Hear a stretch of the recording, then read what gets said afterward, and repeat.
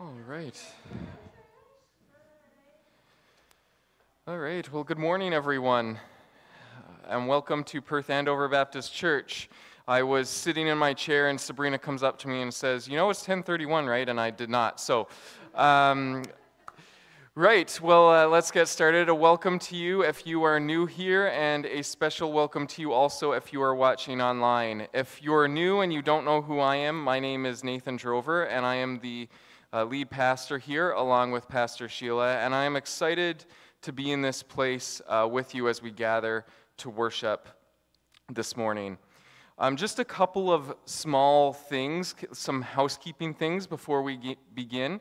The first thing I want to mention is that we are a scent-free church. We have some people here who have allergies, so just bear that in mind. As well, we do have children's programming starting up and even now going throughout the service. So for the nursery, kids, children ages 0 to 4, we have the nursery out there, and that's already a go. And then halfway through our service, we'll have children's programming begin for children, kindergarten, and up. And so I would invite you to take advantage of that, especially due to the fact that our sermon series this morning will be, we're beginning a sermon series on suffering, evil, and the goodness of God.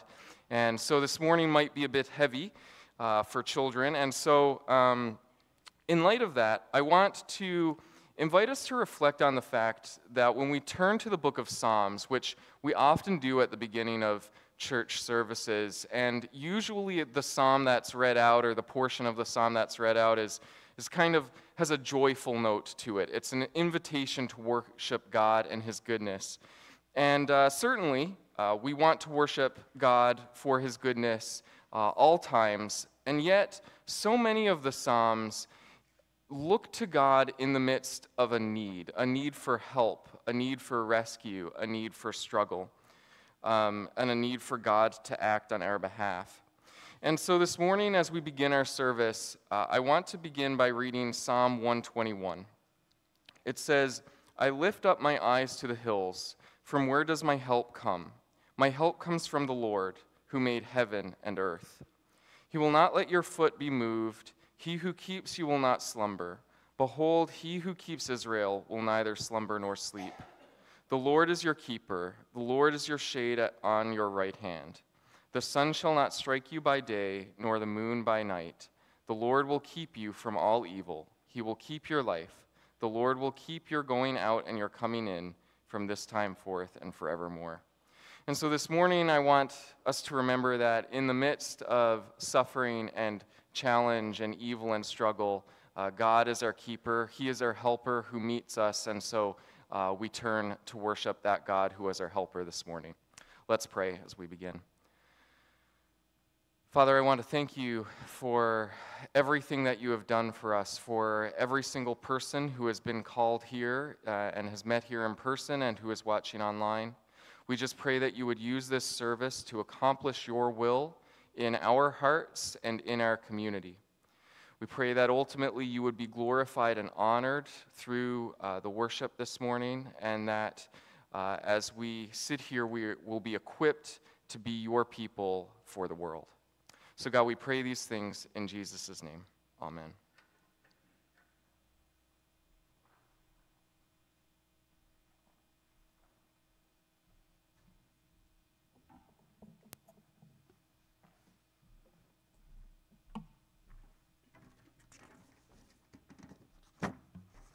Good morning. I'll invite you to stand and to sing with us. We're going to start the service by bringing back a song that came out during the COVID pandemic, and we sang it here a fair amount during the pandemic, but I think it's been a little while. It's one of my favorite worship songs off of my favorite CD called "I Choose to Worship," and it seems fitting that we start the service in the sermon series talking about worshiping God amidst all of our circumstances, for He is always good, no matter what's going on in our life.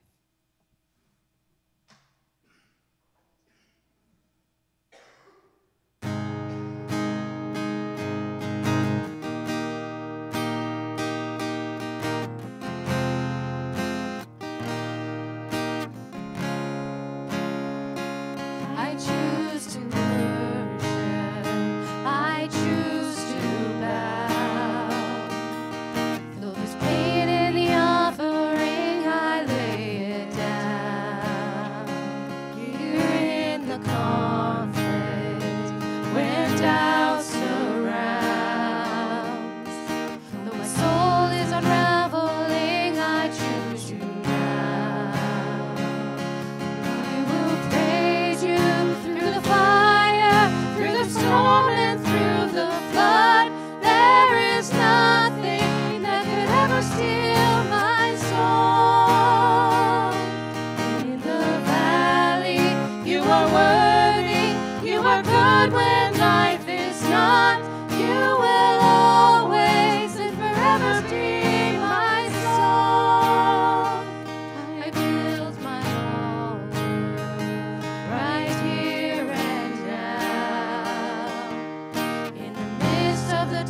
darkest night it won't burn out.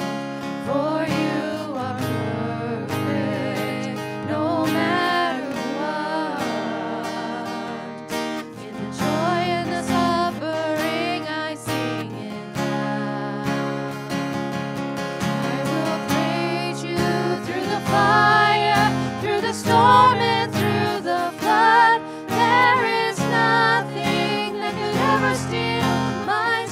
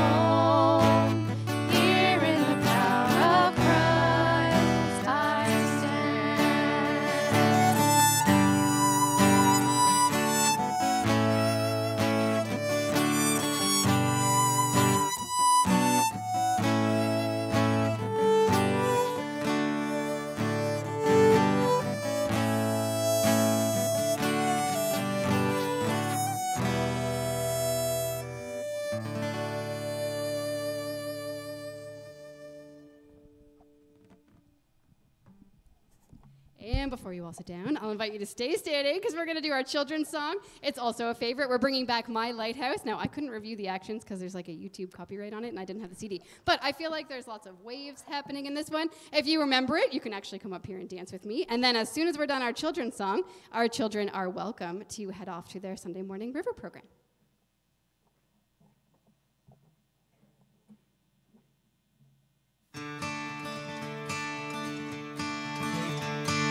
In my wrestling, in my doubts, in my failures, you won't walk out. Your great love will lead me through. You are the peace in my troubled sea. Oh, you are the peace in my troubled sea. My lighthouse, shining in the darkness, I will follow you. My lighthouse, I will trust the promise. You will carry me safe to shore, safe to shore, safe to shore, safe to shore. I won't fear what tomorrow brings. With each morning I'll rise and see. My God's love will lead me through. You are the peace in my troubled sea. Oh, you are the peace in my troubled sea. Oh, my lighthouse, shining in the darkness, I will follow you. My lighthouse, I will trust the promise. You will carry me safe to shore, safe to shore, safe to shore, safe to shore. My lighthouse, shining in the darkness, I will follow you. My lighthouse, I will trust the promise. You will carry me safe to shore, safe to shore,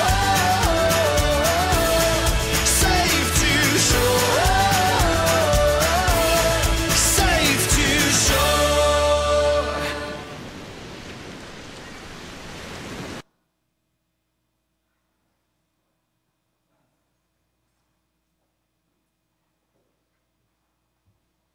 Children are welcome to go out to the children's programming there now.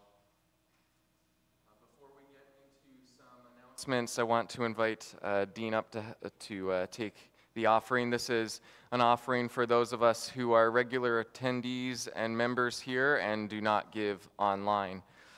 So let's pray for the offering. Father, I want to thank you for everything that you have provided for us, and as we give some of that back to you now, we just pray that you would use it to advance your will and your kingdom in and through this church, in this community, and even broader.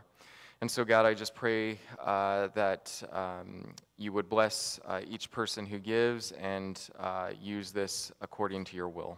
In Jesus' name, amen. Just as a couple of birthdays, both birthdays are on Wednesday this week, connected to our church. So we have Alex Wright has a birthday on Wednesday, September 25th, as well as John Dexter Sadler, JD, has a birthday. So happy birthday to both of them.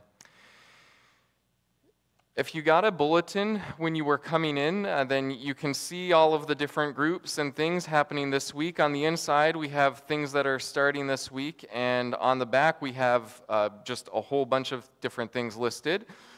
So I'm not going to cover all of them. Just quickly, I'm going to knock a few off the list here, just to say that the Alpha group is meeting again this week. So if you've been interested in that, connect with Marianne, myself, or Barb and Rob maybe, or April, and we'll be able to tell you more about that. The manuscript Bible study is starting up again this Wednesday morning at 9 o'clock. So it's 9 through 11. We'll be looking at Mark chapter 10, verse 32 to 45. And so as a result of that, there will also be no men's coffee this week. Instead, we do the manuscript Bible study. I do want to mention as well, Sheila's senior women's coffee group that meets on Wednesdays is meeting this Wednesday at Larley Creek at 11:30 for lunch. So even though they usually meet at 2 p.m., is that right, Sheila? I got that right? Okay, perfect. And then finally, I want to just mention that Rodney's care group will be starting up this week as well. To spend a bit more time, I'm going to talk about River Kids. I didn't talk to Kat in advance. I assume, Kat, you did not. Did you prepare anything to talk about? Probably not. Okay.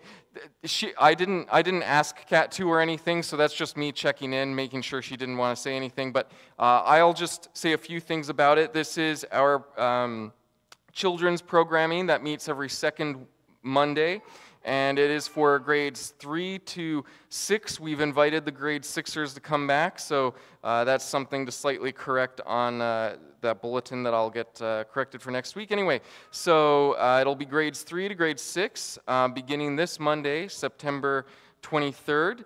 And during these meetings, we do Bible study with the kids. We play fun games with them, and we enjoy a snack together. So it is a great time. It's from 6:30 to 8, if I didn't already mention that. And if you have any other questions, please get in touch with myself, Kat, Sabrina, Charlotte. We'd be happy to tell you more about that. And then finally, I want to mention something exciting coming up. So throughout the summer, I have been meeting with Xander Mann. At the beginning of the spring, he wanted to be baptized, and when we did our baptism service back in July, it just didn't work out for him to be here and different things like that. But I've been meeting throughout the summer with him, and we're excited to announce that we're going to baptize Xander next week after the service. We don't want to wait for it to get too cold. I'm already a bit worried about that, to be honest. But Xander was very enthusiastic about it. I was like, Xander, it's going to be cold. Are you sure? And he's like, I want to get it done. So we are doing that next Sunday after the service. So please be praying for Xander. Feel free to write a card for him in celebration of his baptism. And please plan to attend and support him next week. And then I will finally just mention, keeping this in the forefront of people's minds, Pastor Sheila's ordination service coming up on October 20th. So it's about a month away at 4 p.m. on a Sunday. So just mark that in your calendars, because I'm sure you will all want to be here in support of Sheila for that service. So that's all I'm going to mention, but there is more on the back of your bulletin. And now I'll invite Pastor Sheila to come up and lead us in prayer.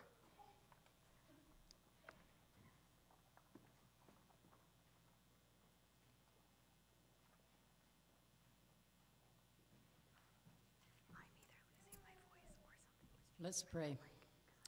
Heavenly Father, we thank you that you provide a listening ear at all times, that you hear us, that you answer. And Lord, we just pray that we would remember to come to you daily and seek your grace, seek your face, and seek your help. Lord, today we just thank you for the beautiful weather we've been experiencing, the evidence of your creation as we look at the beauty in the trees, as we look at the color. We just thank you for that as well. We thank you for the opportunities we have to be out in nature, but also be out with others and celebrate your creation together. Lord, as we come today, we think of those who are sick. I think especially of Pam Warman and back in hospital, and we just pray, Lord, that you would be near to her, that you give doctors wisdom, and we pray that you would be touching her body. Lord, we pray for the River Kids youth on Monday night.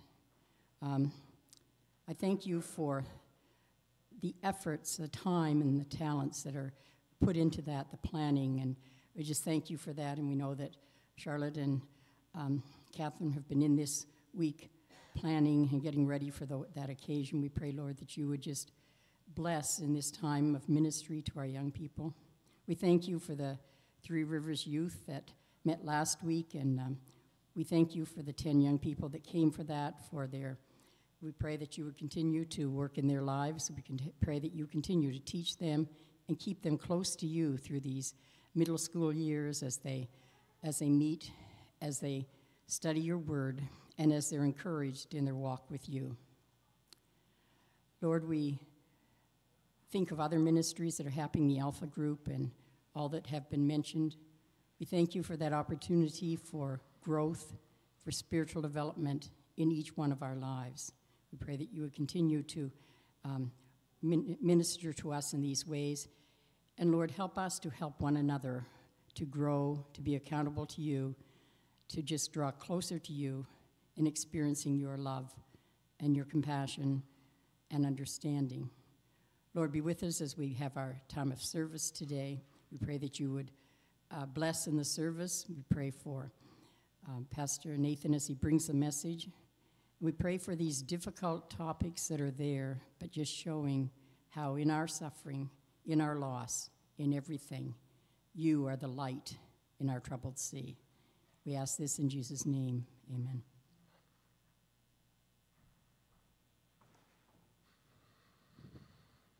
Thanks, Sheila.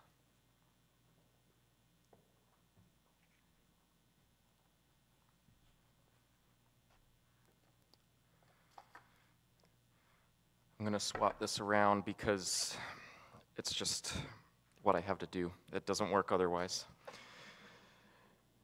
Creature of habit. Creature of habit. Yes, so now is the time where we have... Oh, Rodney is signaling me.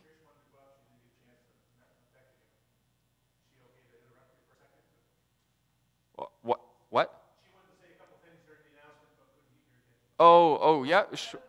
Yeah, sure. Yep. So Trish used to be an attender here, a member here. She used to work with the youth a long time ago. For those of you who don't know her, and yeah, I guess. Okay. No, sorry, I just came in this morning and I just wanted to encourage everybody because the Bible tells us to encourage and lift one another up and build one another up. And that's exactly what you guys did for me 8 years ago. And many of you know me, but many of you don't know me.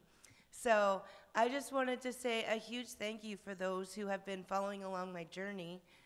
And for those of you who don't know me, a really quick recap. When I met everyone here at this church, I was actually an active drug addict. The pastor at the time baptized me. I rededicated my heart to God. This whole church has stood by me. I have family in this church.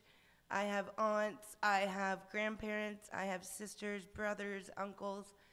And I am so blessed. And then this church took a chance and hired me. I had no idea what I was doing. And started school. They stood by me 100%. And I just wanted to say thank you to you all so much for believing in me, for standing by me. And it'll be 8 years in October. I've been sober only because of the love of the people in this church. And also graduating Acadia. So my big announcement is I just accepted my first pastor position. So...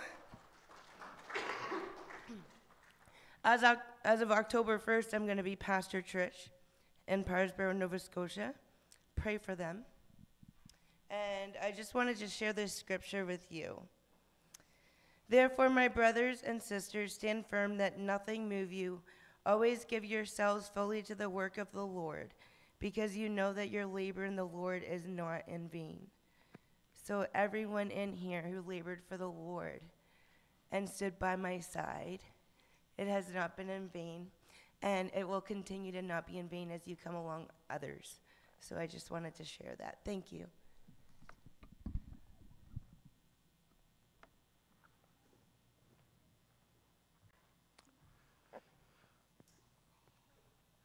Thanks, Trish. Maybe, would you mind actually, do you want us to pray for you? Would you like to come up and I'll just pray for you as you begin that ministry? And yeah, so Does Sheila want to come up too? Sure, we're improvising things a little bit here. I just think it would be appropriate to pray for you and for God's blessing upon you. It really took me like distancing myself from here to really like grow and stand on my own 2 feet. Sure. And know that I could do it. But I think it's very important that this church takes part in this celebrating time, because this victory belongs to God, yes, but it belongs to everyone here. Sure, yeah. So let's pray. Trish, God, I want to thank you for Trish and for the ways that you have worked in her life. I just pray now that you would bless her as she begins this ministry. Give her an assurance of your calling and grace and presence. Give her boldness in her ministry. I pray that you would be working in the church where she will pastor. Give her the wisdom needed to shepherd those people in your way and your story. God, I just pray that you would continue to accomplish your will through her, and that ultimately we would see your kingdom bear fruit in Trish's life and in the lives of others because of her in this new ministry. So God, we pray these things in Jesus' name. Amen. Amen. All right, thanks, There, Trish. Phil McNeil would be so proud of me. He'd be crying right there. All right, well, now as we turn to God's Word to hear what He has to say to us and why it matters, let's just quickly pray once again in preparation for this time. So, Father, as we take a moment now to hear from you, I just pray that you would use the words that I speak as your words to speak to our hearts. As we confront the pain, the suffering, and evil in this world, show us your love, your goodness, and that you care. When faced with pain, help us to believe in and see the possibility of hope. In Jesus' name we pray these things. Amen.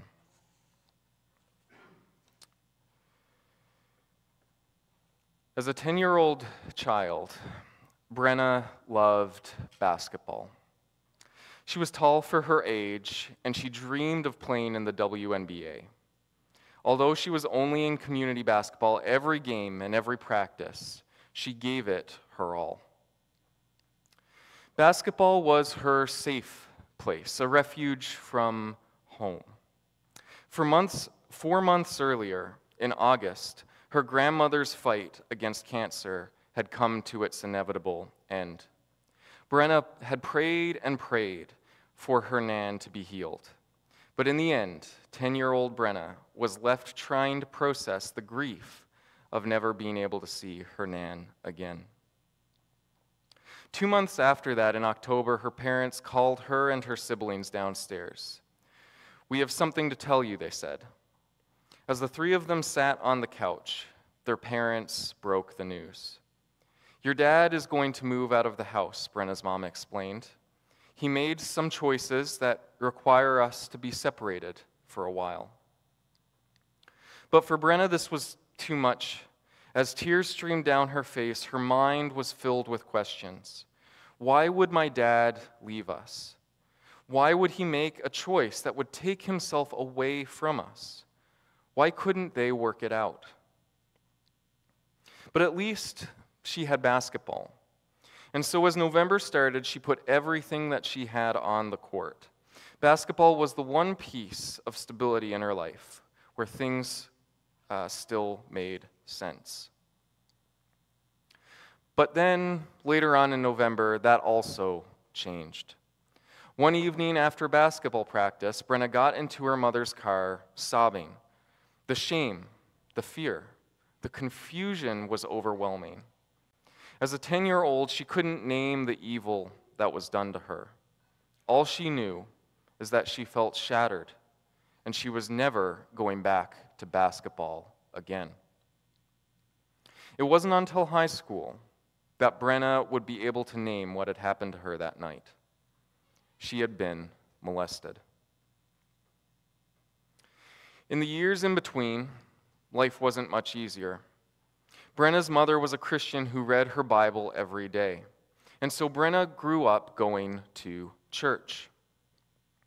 As she sat in church, she would hear worship songs declare that God is good, that He is our comfort and joy, and that He is with us in the hard times. She would go to youth group where the youth pastor would talk about things like the sins of lying or disrespecting your parents. But on the sources of her suffering, the church was silent. Brenna never heard anything about what to do when your nan dies of cancer. No one ever explained where God was in the midst of her parents' separation. And there was certainly never any mention of sexual abuse. And so Brenna came to the natural conclusion the God of the Christian church was either not big enough or not caring enough for her problems. And so Brenna decided that she wouldn't care too much about God. She would continue going to the church to appease her Christian mom, but when she turned 18, then she would be done. It was during the first week of her 7th grade that Brenna started to notice she was different from other girls. All the other girls in her class came to school with decorated binders. They had cut out magazine pictures of musicians and actors and put them on the front and back. And one of the things that all of these pictures had in common was that they were always of attractive men. One day, Brenna invited her friend Sydney to her house to help her decorate her binder. She wanted to fit in like everyone else. And so she put some men on there. But after decorating it, she instinctively said, I wish I could put like a girl on there. But that's weird, right? Sydney, being more mature for her age than 12 might suggest, simply said, why couldn't you put a girl on there? And so Brenna did. But the next day in school, Brenna's binder drew some attention. You put a girl on your notebook? Isn't that like gay? Before Brenna could say anything, Sydney spoke up for her. That's not gay. She can have cool humans on her notebook. And just like that, everyone in her class moved on. Well, everyone except Brenna. Because this small experience made one thing crystal clear to her. Brenna could never let anyone know. If people knew that she was same-sex attracted, she wouldn't be safe. She would be condemned, rejected, hated. And just like that, shame heavier than the whole world tied itself around her. It certainly didn't help that many so-called Christians like the Westboro Baptist Church proclaimed that God hated same-sex attracted people. Same-sex attracted people went to hell, or at least that's what Brenna heard. And she heard them loud and clear. And so Brenna told herself, maybe I'm not gay. She said this over and over and over again. She would say it hopefully when a boy in her class noticed her. She would say it fearfully when she saw protesters with signs of fire and messages of hate. And she would say it with tears streaming down her face as she cut herself at night. Lord, if you are real, would you just make me straight? She prayed. She writes every night, every single night, for what felt like years. I begged the God who didn't really care for me to make some way for me to be able to experience the goodness of forever with him. And you know what changed? Nothing. My prayers became more desperate and my arms more scarred as my attractions continually brought me right back to the same place. Shame was working overtime in Brenna's life to convince her that she was worthless, that she would never be loved if she was known. Not by God, not by her church, not by herself, not by anybody. As time went on, Brenna began attending a new church. And as it turned out, she actually began to like it. Keeping her sexual attractions a secret, she made friends there, and they were close friends. They hung out on the weekends, and their Wednesday group was the highlight of Brenna's week. And then when she was 15, she received the message from one of her youth leaders. Brenna, are you gay?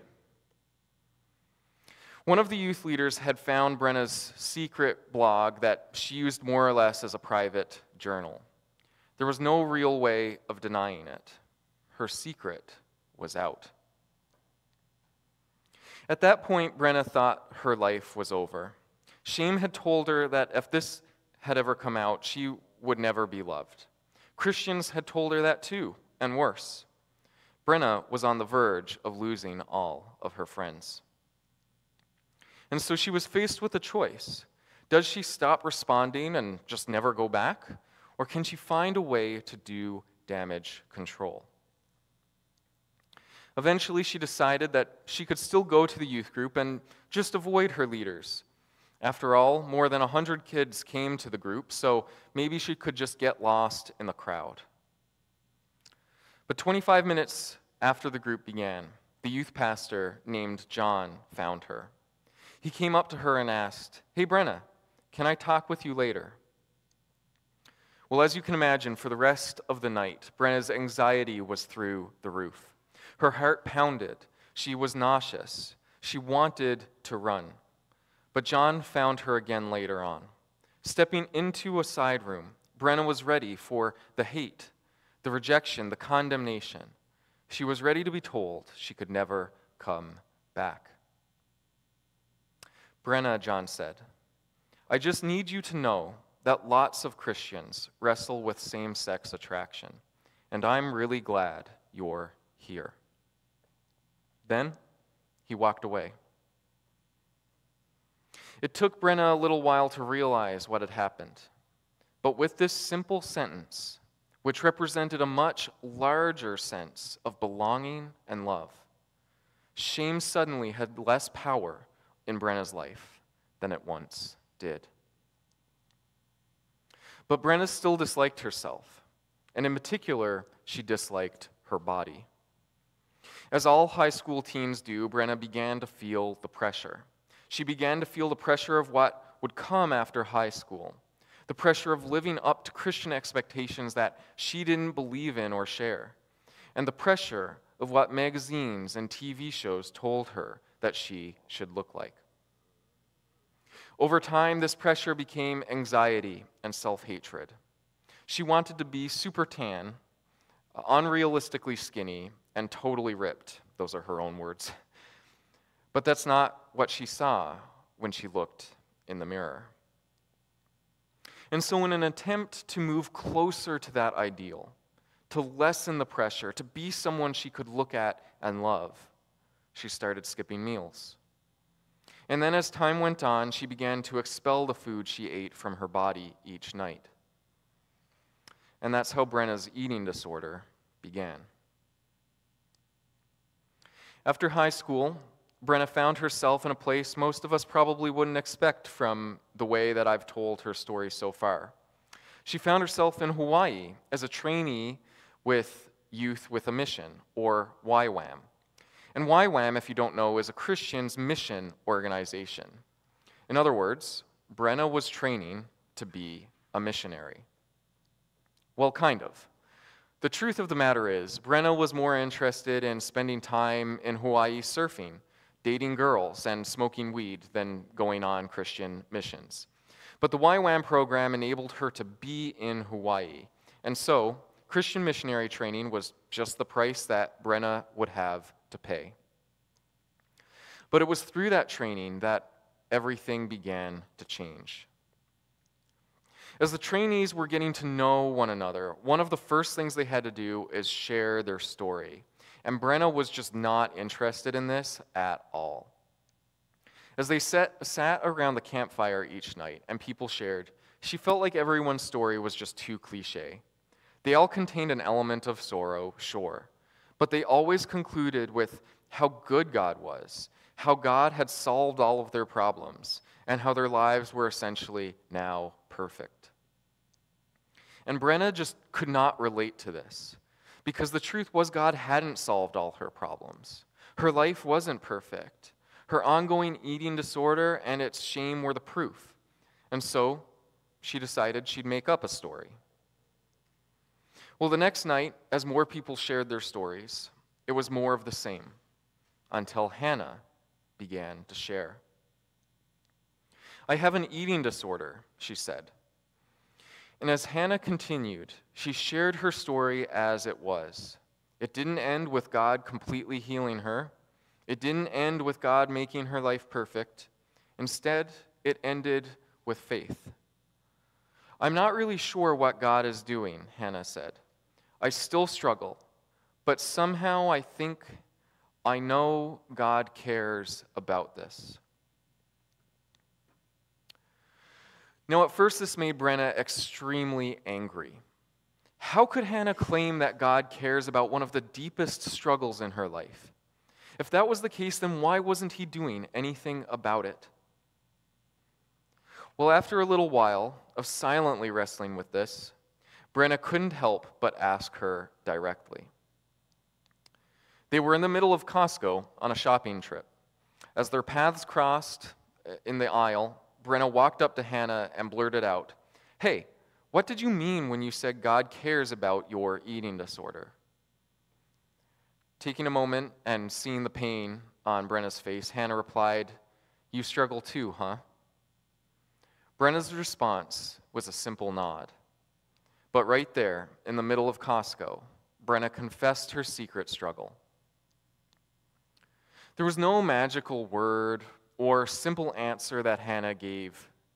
Instead, they began walking together, both literally in Costco and figuratively in life. Over their time with YWAM, Hannah showed up time and time again for Brenna. And when she did, she pointed Brenna to Jesus. And over time, Brenna began to pray. It wasn't easy, especially not at first. Sometimes it involved tears. But when Brenna sat down at the table, she pressed her palms together, feeling her dislike for her body and her broken relationship with food. She learned to pray. "Lord, thank you for a body that functions and food that sustains. Would you be enough for me in the temptation and incongruent feelings?" Her life still wasn't easy, far from it. But as she prayed this prayer every time she ate, she learned to rely on Jesus. It was years later, January 16th of 2018, that Brenna woke up in a padded room. Everything was white. The only object in the room was a bed. There was also a simple bathroom and one glass window to the outside with security wiring. Brenna was in the psych ward. A lot had happened between Brenna's time at YWAM and January of 2018. For starters, she began following Jesus with everything in her. Soon, she found herself leading musical worship at church.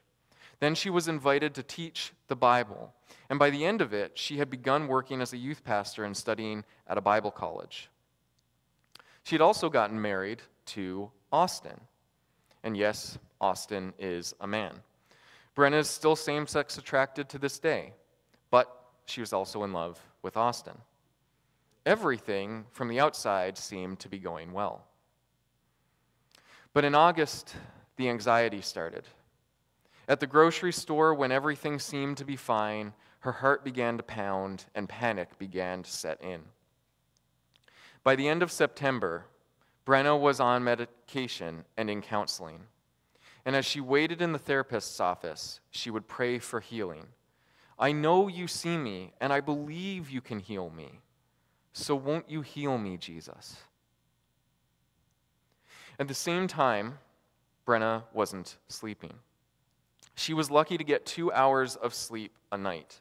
and this went on consistently for months. Eventually, intrusive thoughts began to creep in.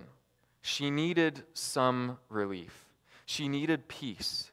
She needed rest. But it never came. Jesus, it seemed, would not be enough in this moment. He was not going to rescue her now. And so Brenna eventually concluded that there was only one way out of her suffering. She would take her own life.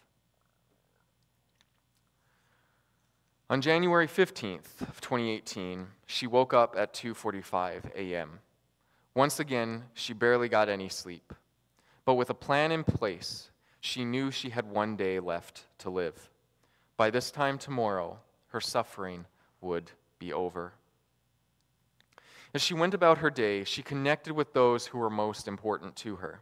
She hugged her friends a little tighter than normal as she said goodbye. She was about to leave her pastor's office when a woman from the church opened her door. "Brenna, do you need to go to the hospital?" No, I'm fine. I'm okay." "Brenna, just think about it for a few minutes. Would there be any sense of relief in going to the hospital to see if maybe someone who knows what's going on could get you some help?" As Brenna began to cry, she nodded yes. After finally being admitted to the psych ward, Brenna was placed in her white padded room. As the door slammed shut behind her, she began to cry. She began to cry because she was completely alone. No one was there to talk to her. There were no phones, no TVs. There were no books to read or pictures to look at. She was alone.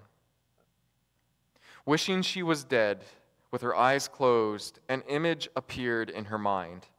It was a picture of a billboard with the words, "With prayer, make your requests known." Full of anxiety of what would come next, through tears and sobs, Brenna prayed the only words she could. "Jesus, you haven't healed me, but would you at least be here with me now?" And almost immediately, Brenna's eyes closed again. She fell asleep, and for the first time in months, she slept more than 2 hours. For the first time in months, when she woke at 7 a.m., she felt rested. For the sake of time, we need to stop there with Brenna's story. But there is much more to it. There were many positive ways that God worked in her life that I didn't include. But there was also more pain. As Brenna's life continued, she suffered a miscarriage and the horrendous grief that came with it. She became suicidal again, where she unsuccessfully attempted suicide. And she continues to live now with the diagnosis of bipolar disorder. We've spent a lot of time this morning listening to Brenna's story. And there are two main reasons we've done that. The first we'll talk about now, and the second we'll talk about a little bit later. This morning we begin our series, Suffering, Evil, and the Goodness of God, confronting the problem that faces us all.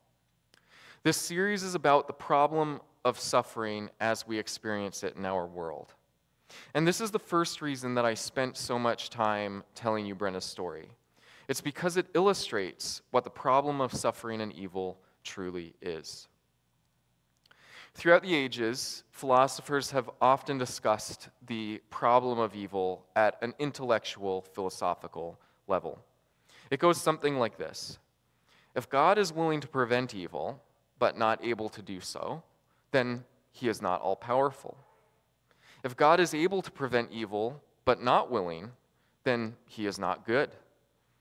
But if God is willing and able to prevent evil, as the Bible teaches, then why is there evil at all? Now, I intend to address this intellectual question as this series moves forward. But with that being said, Brenna's story shows us that the problem of evil and suffering is not only an intellectual problem. As we hear Brenna's story, None of us think that if some philosopher could just give her a really solid explanation as to why God allows evil, then that would make everything better for her. No, the problem of suffering and evil is much deeper than an intellectual problem. It is just as much an emotional problem, a relational problem, and a spiritual problem. The problem of suffering is about the pain you feel when, like Brenna, you've prayed for years for things to change, but they don't. It's about the tears you cry as you visit your loved one in the hospital, knowing this may be the last time you see them alive. The problem of evil is about how you can possibly survive the next day when you're being abused today. It's about living in a war zone where bombs fall and bullets fly. It's about how a survivor of sexual assault tries to find healing. The problem of pain is about how we can trust God when these types of things happen all around us. It is about whether God is truly good, whether He truly loves us. It's about whether hope is possible and whether there's meaning in our suffering. It's about whether we can know in the depths of our souls that God cares about each one of us. The problem of suffering and evil is about how we live in this broken, fallen, and often evil world. Or to put it another way, it's about discipleship. And Brenna's story illustrates this. What she needed in the face of her shame was a community where she belonged. As she continues to struggle with her body, she has learned to pray honestly before God and rely on Him. And as she learned the power of confession in Costco of all places, she learned to find God's grace and care for her suffering.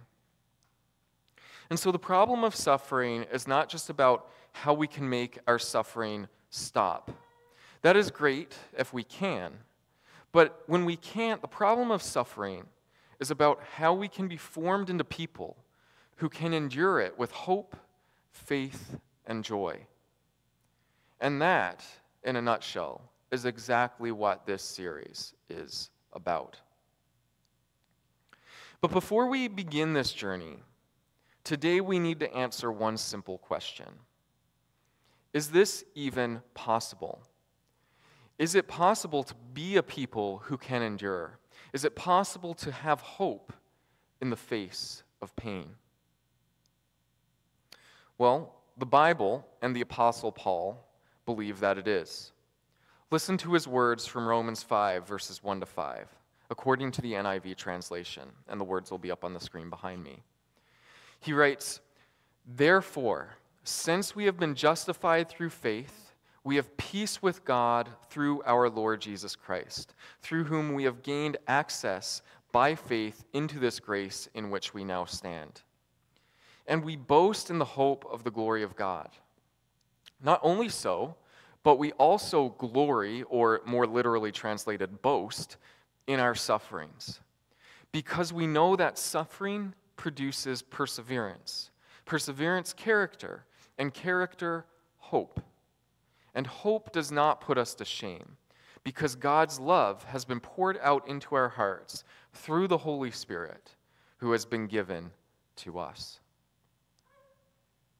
Now, trust me when I say that I know this sounds a little crazy. I mean, the first two verses are fine, right? We have peace with God through Jesus Christ by faith. He has given us grace. We have the hope of the glory of God. Now, we might not even know what all of that means exactly, but it all seems pretty typical of what we might expect to hear at church and find in the Bible. But then in verse 3, Paul takes a surprising turn. Not only this, but we also boast in our sufferings. Let's just sit with this for a second. Paul says that Christians, those who have placed their faith in Jesus, can boast in their suffering. Now, I don't know about you, but I'll be honest, that's just not where I'm at.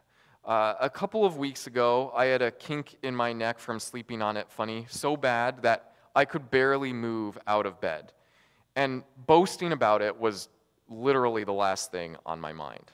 I just wanted it gone. And that's not even really an extreme form of suffering. But Paul is convinced that there is a way to experience suffering in light of Jesus that enables him and other Christians to boast in their sufferings. Paul has been discipled in the way of Jesus in such a way that suffering does not crush him. Rather, he can boast in it. And he expects other Christians to be able to do the same. Paul gives us a bit of an explanation as to how this is possible in the next verse. Paul does not boast in suffering because suffering itself is somehow good.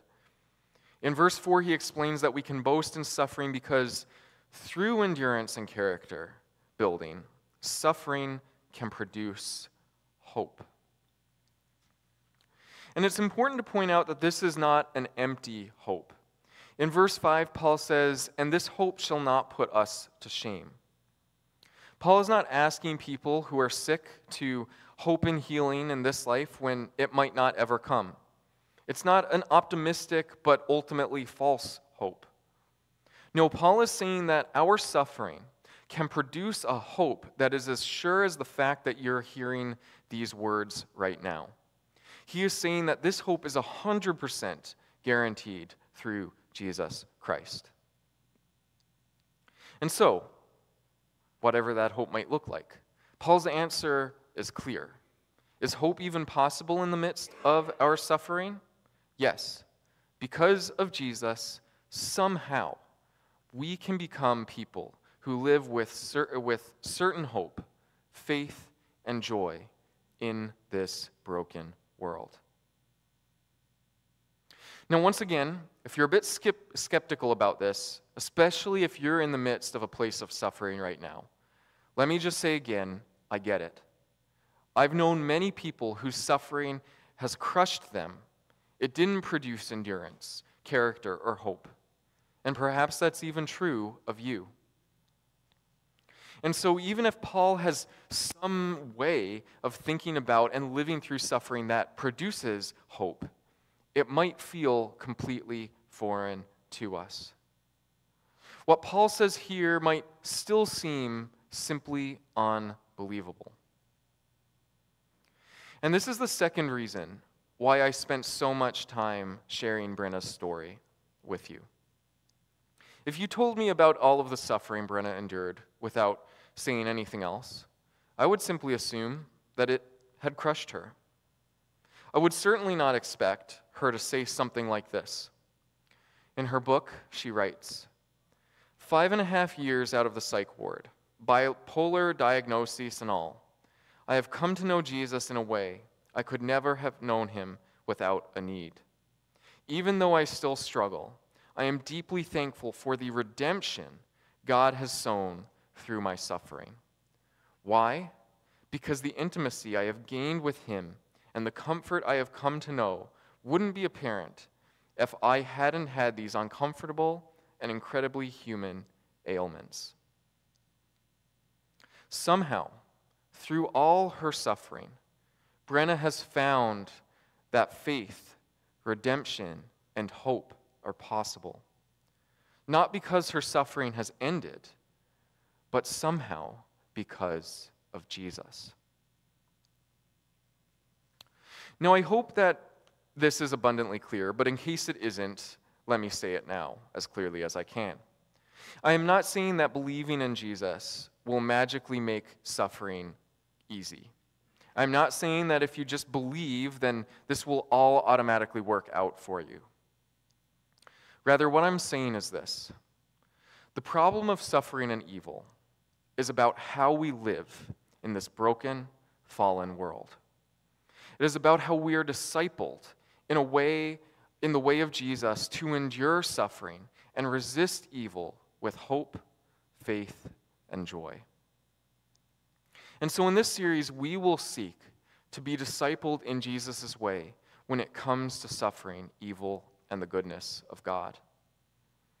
Beginning with Scripture's story, we will try to understand why we suffer, why evil happens, and what God is doing about it. In the end, we will see that even in the face of the deepest suffering and pain, this story, I believe, gives us the intellectual resources we need to endure suffering.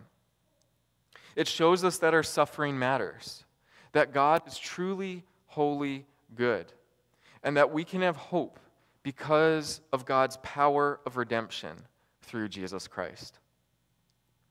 Then in the new year, because that'll take us up to Advent, we will look at specific Christian practices. These discipleship practices will help form us, if we put them into practice, people who can endure suffering and resist evil.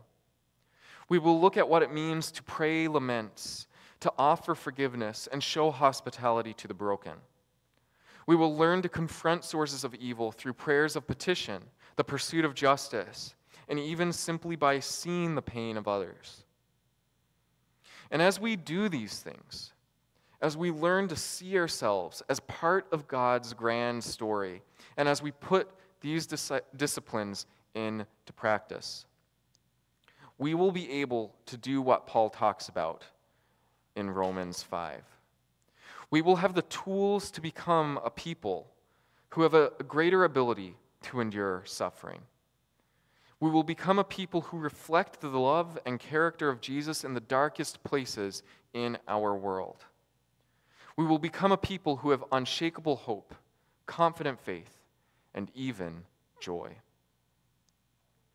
And so at the beginning of this journey together, I want to leave you with one final question this morning.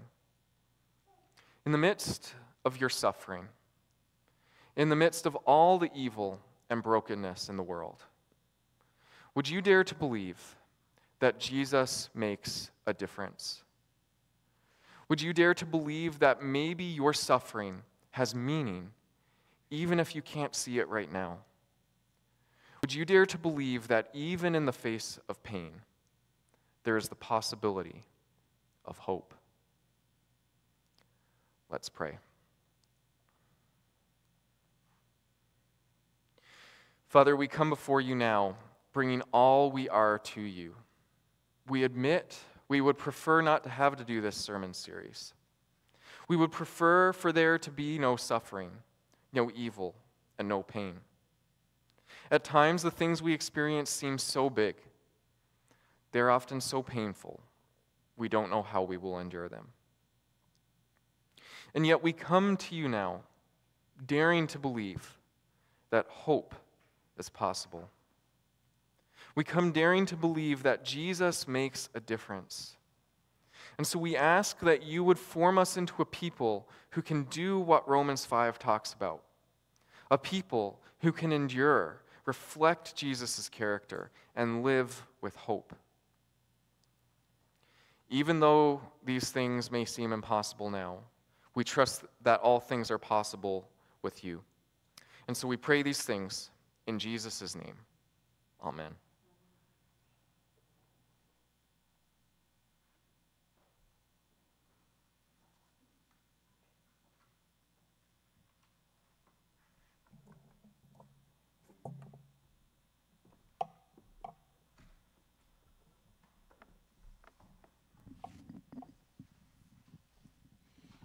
As the worship team comes up and gets ready for our final song, I want to make one more announcement following the start of the sermon series.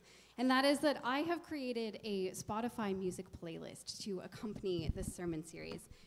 A lot of it is songs that I listened to as I went through some of my own suffering of my cancer diagnoses and all of the treatments and surgeries that came with that. I know Marianne has also contributed, and I think will contribute more to it. And if you do have songs along the way that you think should be added to the playlist, you can message me. But the point of this playlist is for it to accompany you through the journey that we're going to go on of this lament and crying out to God, and then through worship, worshiping in all circumstances, and finally to finding the hope and the joy that we can find in Christ and the hope of his coming kingdom. So I called it a musical journey through lament, worship, and hope. And I think we're going to share that on the Facebook page this afternoon. So you can check that out as we journey through the sermon series, and especially if you're someone who's journeying through your own time of suffering, I encourage you to make use of that playlist. For now, I invite you to stand and sing the well-known hymn, It Is Well. I know by the end of the sermon series, I hope that we will all be able to sing this even louder, that it is well with my soul.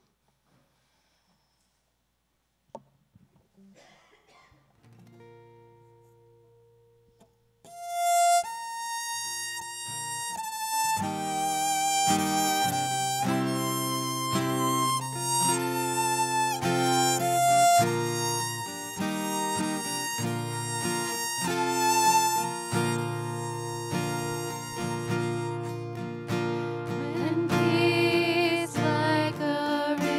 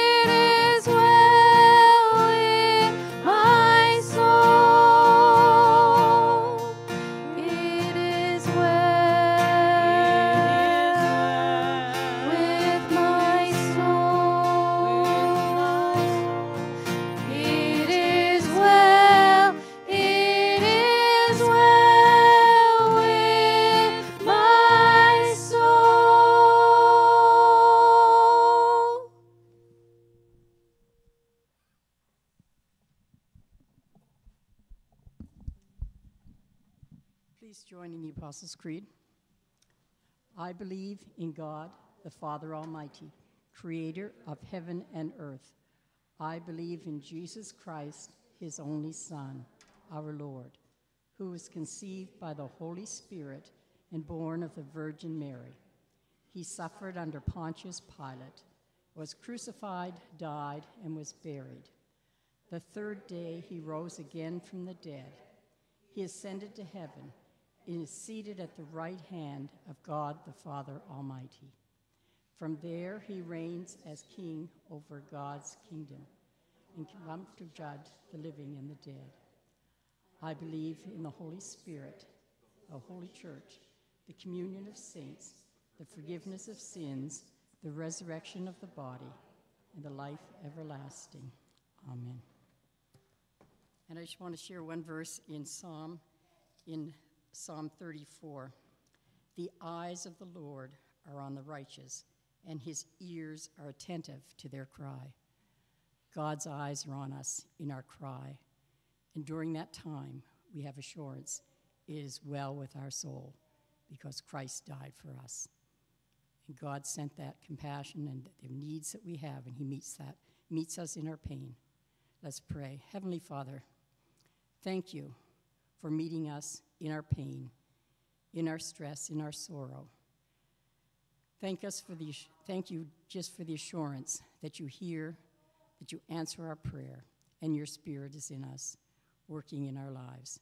We pray that as we go out from here today, we would understand that even when things are wrong in our life, that you're there, we can turn to you for peace, for comfort, and you understand our needs.